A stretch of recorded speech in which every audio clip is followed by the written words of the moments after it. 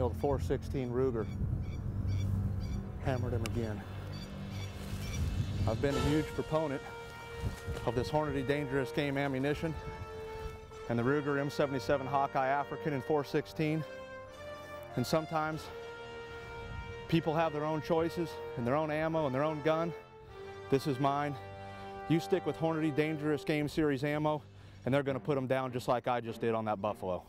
Well, Matt and I finally took a couple of minutes to try to roll the bull's head up out of the water, get him rolled over, and that was not an easy task in this mud. And as you can see now, I'm covered in it. But you know, Matt warned me. He said if we come out here, it's going to be difficult. But I told him, I said, Matt, I really want to get out here in these big flats, in these swamp flats, and hunt these buffalo where they sometimes like to live. And of course, he wasn't as keen as I was. Now I realize why.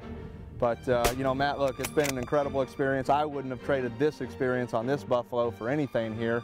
I just want to say thanks, my friend. I appreciate it. It's a beautiful bull you got there. Thank you very much.